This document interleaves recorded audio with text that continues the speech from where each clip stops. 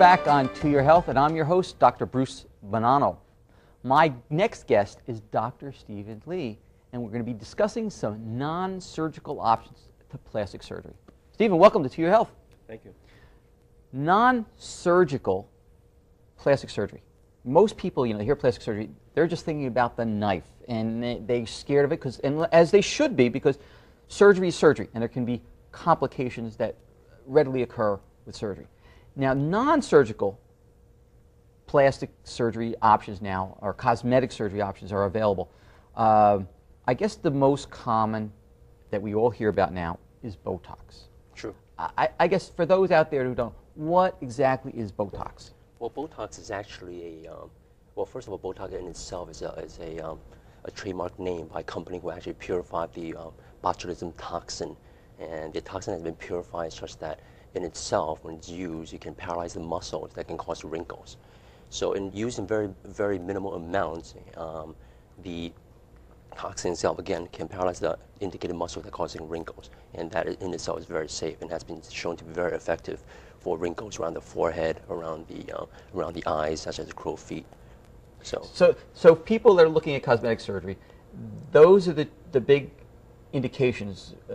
Forehead wrinkling, crow's feet, anything else that you might use it for?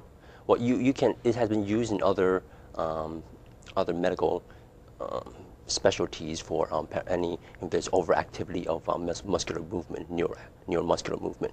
However, as far as cosmetic surgery is concerned, once you paralyze the muscles causing the wrinkles, it can smooth out the surfaces and therefore giving you a very youthful appearance. Now, we actually have some pictures that we can throw up on the screen, and you can show us a before and after look.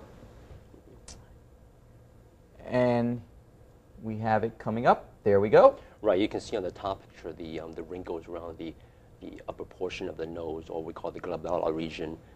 That's a pre-treatment, and afterwards the post-treatment with the Botox, you can see that the wrinkling has pretty much disappeared. Yeah, it looks very much flatter, and I guess that's what most people are aiming for, that effect, the youthful appearance. Right.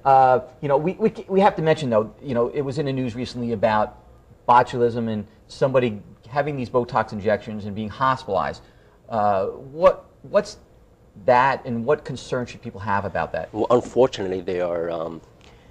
Well, first of all, that's an isolated case. It happened in Florida in a clinic, and that's, as far as I know, is still under investigation. And the company that actually makes the Botox itself has been again been FDA approved, and it hasn't. There's no cases out there. So again, that's an isolated case that hasn't shown it's very safe.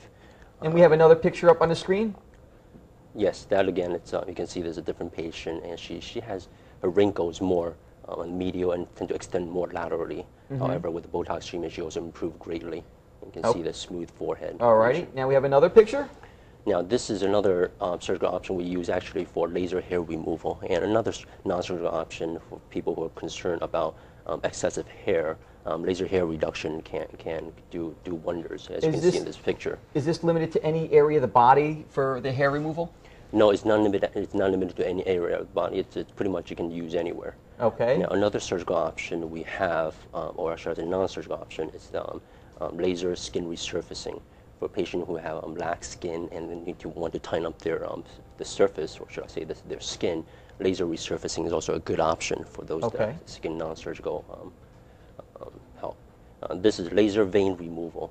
As you can see on this picture, on the picture on the left, patients do have what is called spider veins in common terms, and laser can take care of that too. So we do get a pretty good result for cosmetic results for this. And I imagine this is usually on the legs. People, especially women who don't want these unsightly legs, the veins going, popping.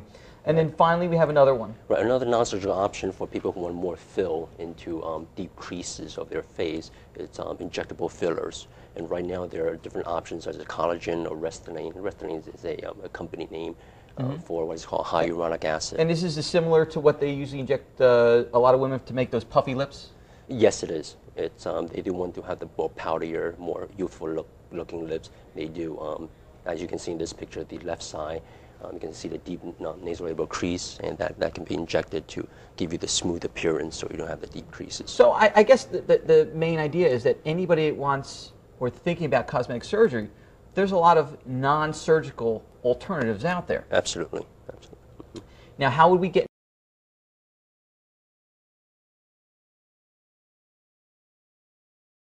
in touch, or how would someone get in touch with you to find out about some of these options? Sure. You can call my office at the SAMR Group.